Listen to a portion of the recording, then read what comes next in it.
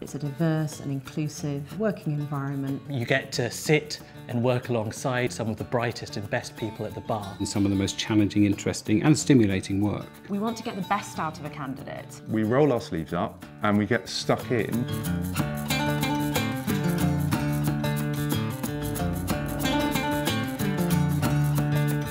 We get some really fantastic work. We are spoiled with fantastic work. And it's a very privileged position to be in, and it means that we deal with really hard, really technical, really interesting stuff that keeps us on our toes, keeps us engaged. It's really very satisfying.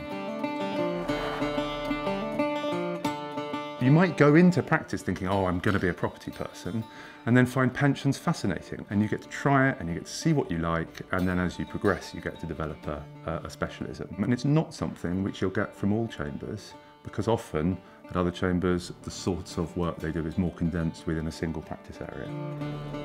Wilberforce Chambers is a set that presents tremendous opportunities for members and new joining members to get involved in some of the most challenging, interesting and stimulating work.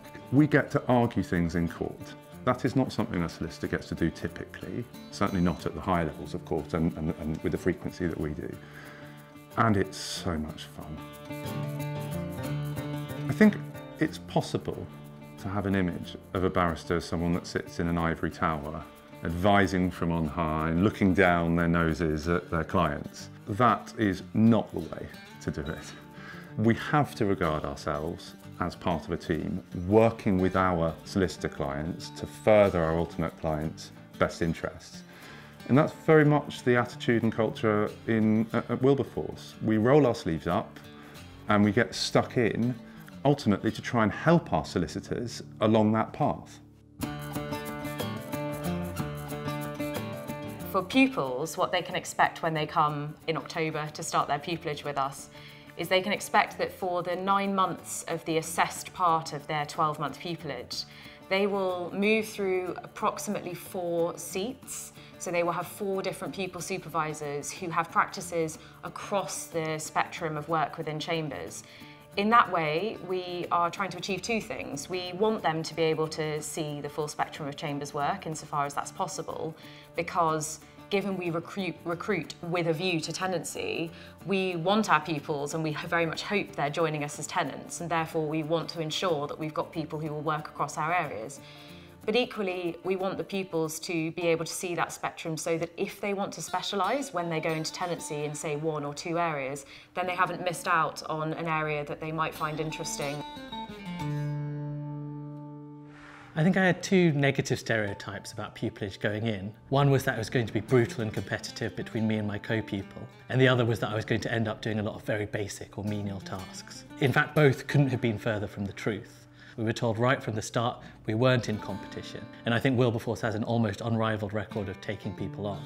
And that meant that we could rely on each other for support and guidance throughout the year. And in terms of menial tasks, in fact, we were constantly challenged. Everything we were given was for the sake of training and development and to make us better barristers. The application itself will contain a number of standard questions that you get on every Pupillage Gateway application.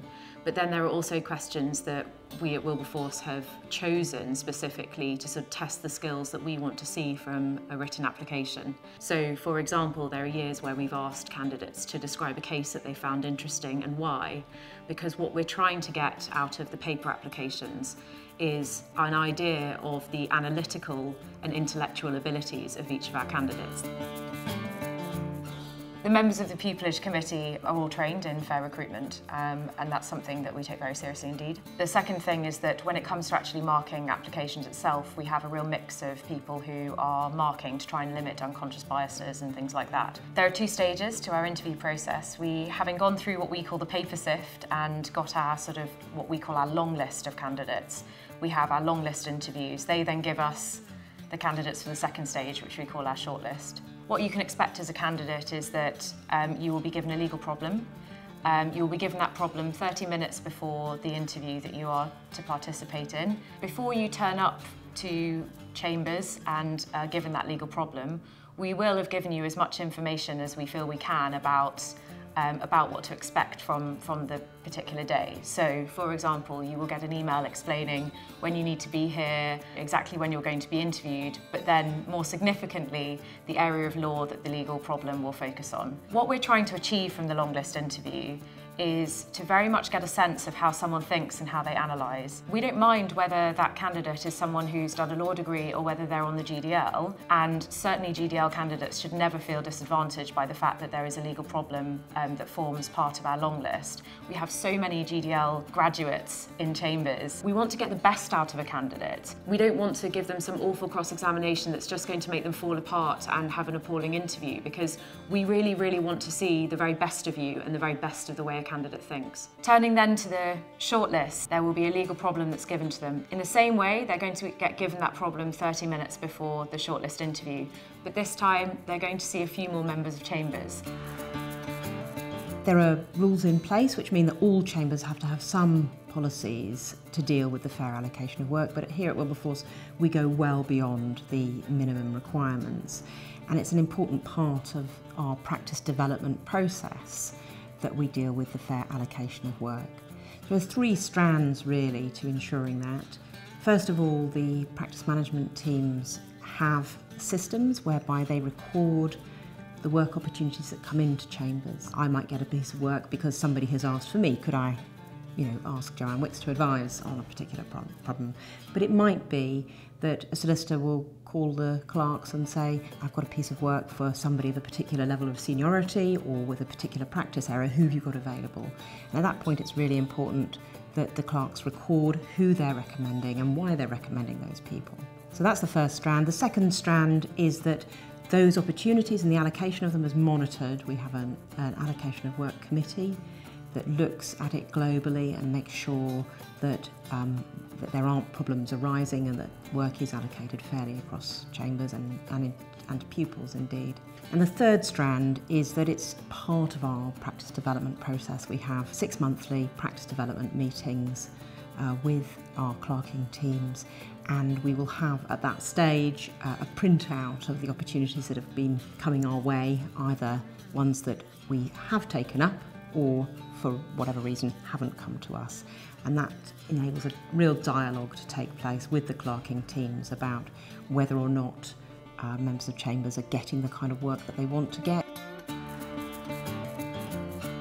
The practice management team operates to support individuals on a day-to-day basis with their client support, with their practice issues, but also in relation to sort of managing diaries and the sort of administrative side of court listing and hearings. But they're also there as a professional guide so that members of Chambers feel they're supported, both in relation to flow of work, and sometimes in a Chambers like this that can be something that we have to manage carefully to ensure that people are not feeling too stretched in relation to what they're doing, but also in relation to ensuring they're getting the right opportunities.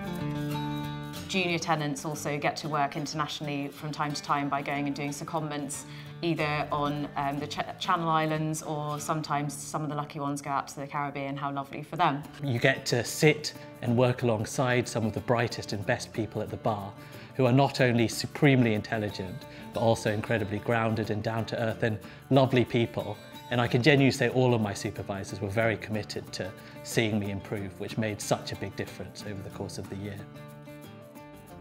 I think since I've started as a tenant, I've actually really begun to appreciate just how special and exciting it is to be a barrister at this set of chambers.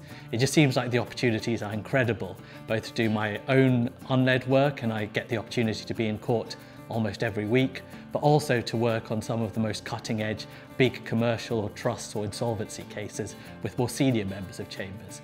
And I feel very lucky to be in that position.